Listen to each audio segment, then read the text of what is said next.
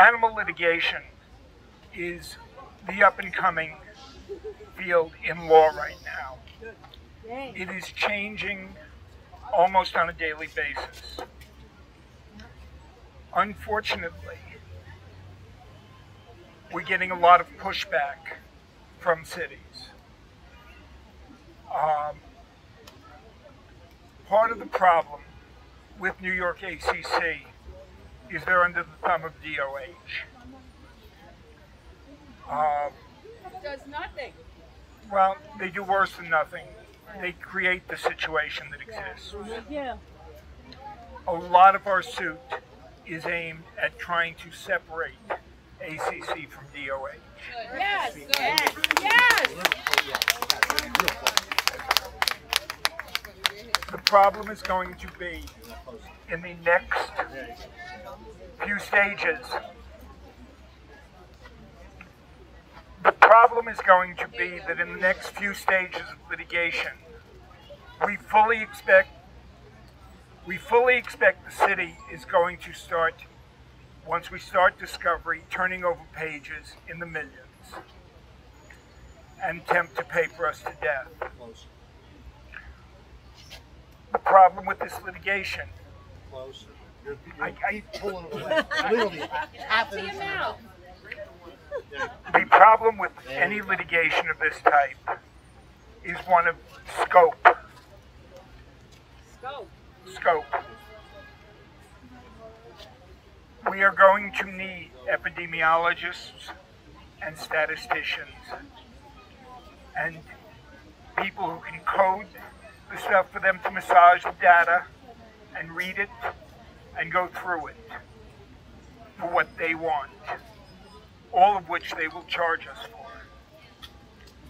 Our biggest worry on this is that financing this litigation will run somewhere by the time it's done, if we get past the initial motions, in the 50 to 100,000 range, if not more.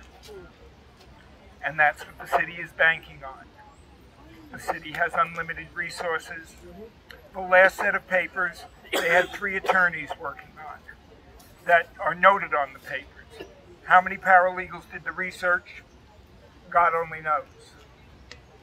That was in the state action. We're about to file the appeal on that, the notice of appeal. And we're going to be moving for stays there. In the federal action, we're about to amend to actually ask the city to have to pay indemnity for the damage they're doing. Once the city starts looking at having a multi-million-dollar lawsuit, we fully expect this case is going to go to one of the tops of their lists as far as resources.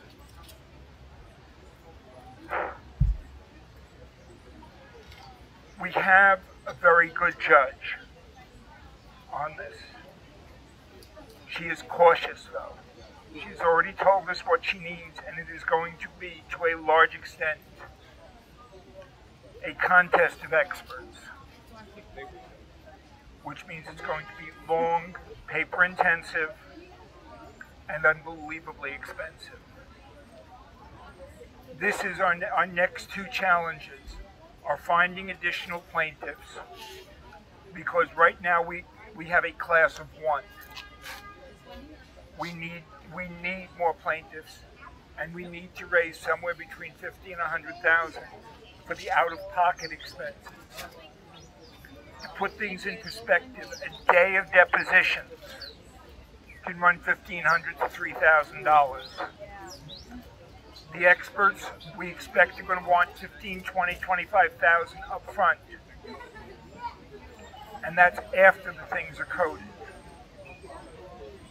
So basically, that's where this lawsuit is going to get won or lost.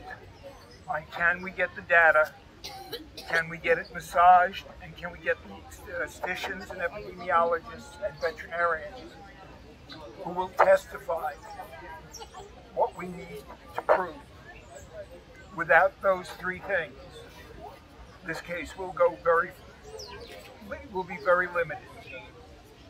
With them, I think we can win and actually force the city to start paying And when paying to heal the animals is more expensive than doing what they're doing, they will have to do something different.